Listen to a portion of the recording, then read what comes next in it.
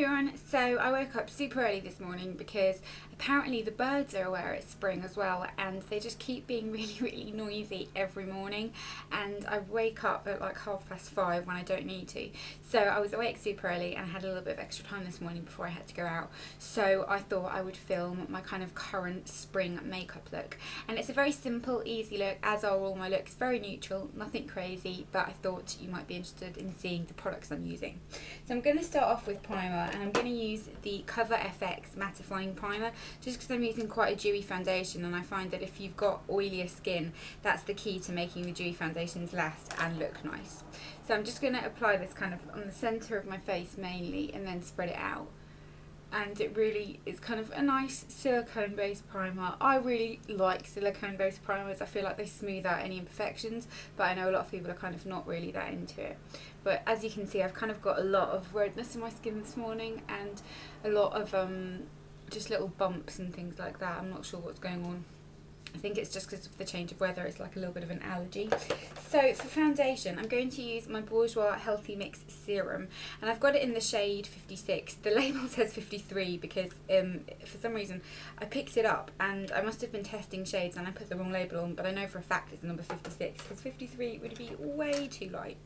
So I've just got a little bit on the back of my hand, and I'm going to just start applying this onto the centre of my face and working outwards. That red mark is just awful. And the brush I'm using is one of the Nashway brushes from the foundation set, and it's just this kind of like nice domed sort of buffing brush, I suppose you'd call it, but it's a really nice brush because you can kind of get into all the little areas, but it's got the same sort of amount of pressure as a regular buffing brush. So I like to just sort of take this foundation everywhere, buff it in a thin layer, and I always think, you know, with foundation, start off thin and you can always add more because there's nothing worse than a really thick, cakey face filled with foundation. I definitely need a little bit more coverage this morning, and that was me thinking that because I gave myself a facial last night that my skin would be all nice this morning, but clearly not. I've just had these little weird bumps kind of here and here lately, and they keep kind of disappearing and then coming back, and I'm not sure what it is because I'm not using anything new, but hopefully I can cover them up and hopefully they will disappear soon. I'm going to go in with some concealer, and I'm going to use the 17 Stay Time concealer. I am on the market for a new concealer for my face. I'm not looking for an under eye concealer, but a face one I really want to find a great one because I'm just never really that impressed by them. So let me know your recommendations down below of great kind of facial concealers. I don't like the collection one on my face because it breaks me out for some reason. I can use it under my eyes fine, but on my face it just doesn't seem to agree with me. So I'm just going to apply that onto the red area and blend that in. I like this one, I just feel like the coverage is a little bit not enough. And then onto that little blemish, which is just the most annoying thing to cover up because it's kind of like just a little raised bump that you can't really cover up.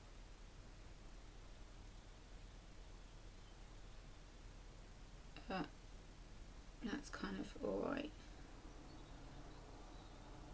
And I wish there was something that was so full coverage that it would cover my pigmentation, but I should be so lucky. Then for under eye concealer, I'm going to use two because this is kind of the combo that I've been doing lately and it's been working really well, I think. I'm going to use a little bit of the Laura Mercier Secrets concealer in shade number 3, which is just this kind of peachy tone, just under the really dark areas first. So just kind of on the bits where you get super dark. So the kind of inner bits. I know everyone pats their concealer on with their ring finger, but I just find it more comfortable using my larger fingers. And then I'm going to use the Maybelline Fit Me concealer just to kind of conceal all over and brighten. And I really like this concealer. I think it's a really nice under eye concealer.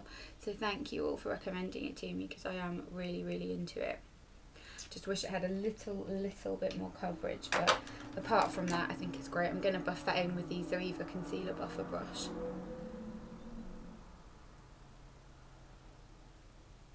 Just really make sure it's kind of evenly distributed, and then I will just kind of blend it in a little bit with my hands because I feel like that always gives the nicest finish. Just tap it in like that. Then I'm just going to use a little bit of a kind of highlighting product, like a highlighting concealer. And where have I put it? That's an interesting question. It appears, oh, here it is. Okay, so I'm going to use the Make Believe Enhance kind of brightener just on my Cupid's bow area and under my brow bone, and this just helps to kind of give your face a little bit of a lift.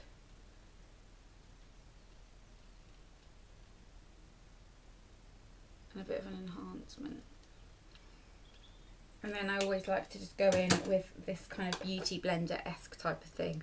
Can't even remember where this was from. It's not an original beauty blender.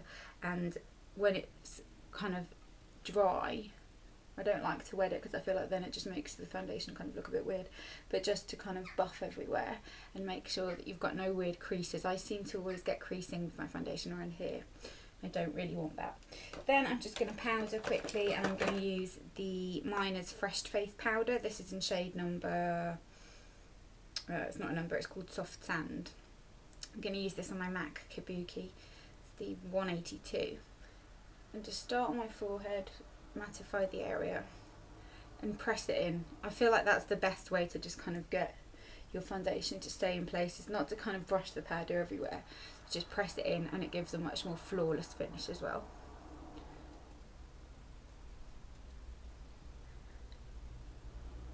Like so. Then I'm going to go in with bronzer, and for bronzer I'm going to use this one right here, which I'm really enjoying at the moment, and it's by NV Makeup, or NV Colour, sorry, they're called, and it's just this kind of triple toned bronzer. So you get a kind of dark contoury shade, a warmer shade, and a highlighty shade. What I've been doing is just swirling my brush in all over, and I'm really into this brush as well. This is by Crown Brushes. I've got a review of some of their stuff coming up, but I like to just kind of swirl it in and do a kind of 3 motion. I don't contour with this because I've got another contour that I really like, as I'm sure you all know. I just kind of take it all over, and I like to always take it under my jawline as well, just to kind of connect the colour, and down my neck. That's super, super important to take your bronzer down your neck, I think.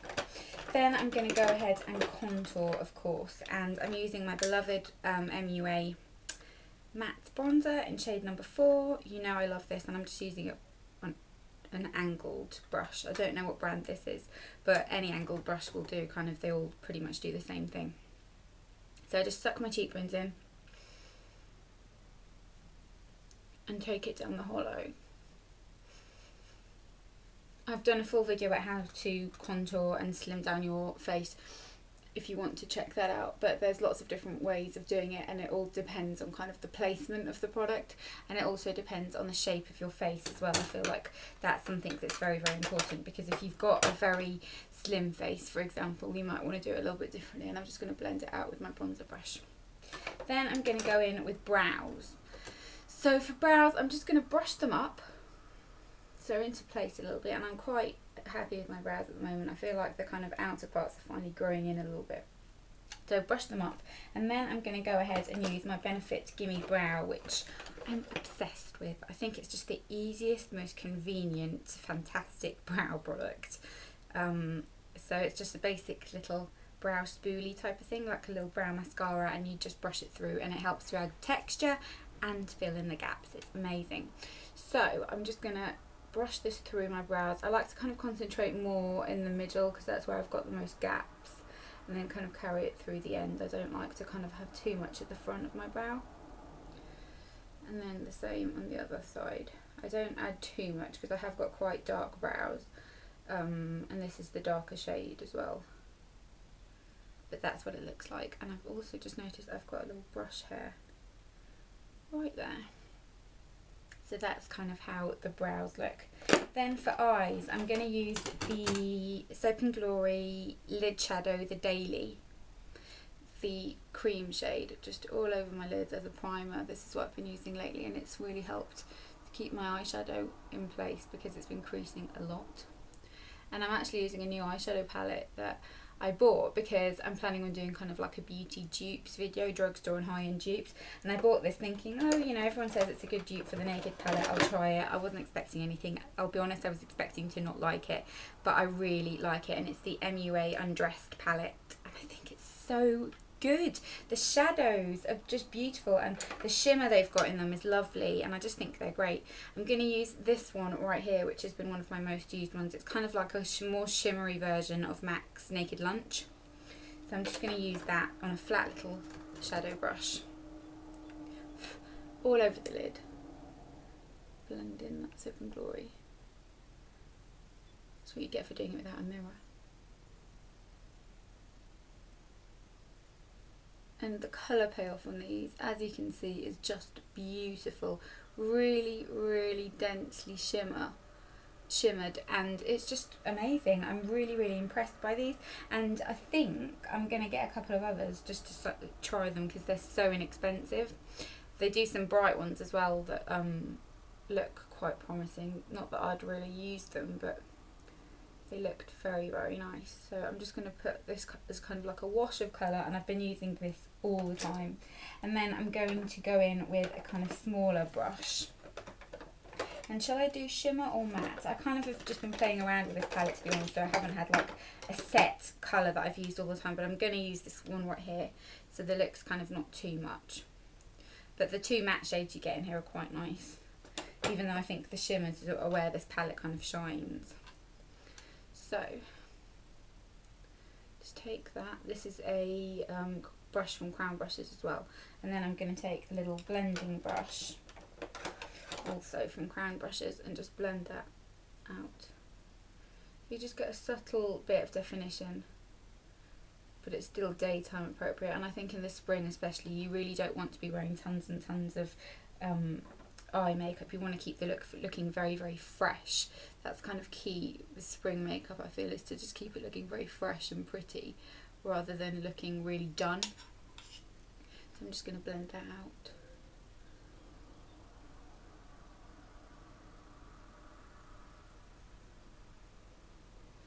And that's pretty much it for the eyes. I'm going to go ahead and apply some mascara. I won't film me doing this because that would probably be really boring for you, and I'm sure you all know how to apply mascara, but I'm going to use the Clinique Lash Power Feather. My eyes done. I've put a couple of coats on and then just a small amount on my lower lashes, but it's not a very obvious lash look. It kind of almost could look like you've got just naturally really long lashes. It's not an obvious mascara look, which I think is nice during the kind of spring and summer months.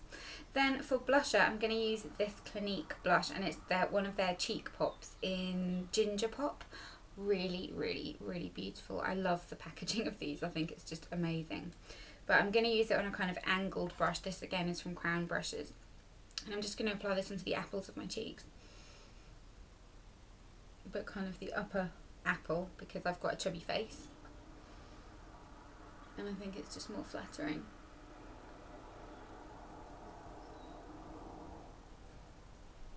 So that's my blusher, and then I'll go in with a little highlighter. I think I'm going to use this eyeshadow by Miners, and this was a product I loved last year and I've kind of rediscovered it, and it's called Stardust. And I'm just going to use this on a little this is sort of like a blusher brush, but it's not very dense. Just buff that along my cheekbone just to create a bit of a healthy sheen. Then for lips, I'm going to use a product that I've been really into lately, but first the Essential Lip Liner.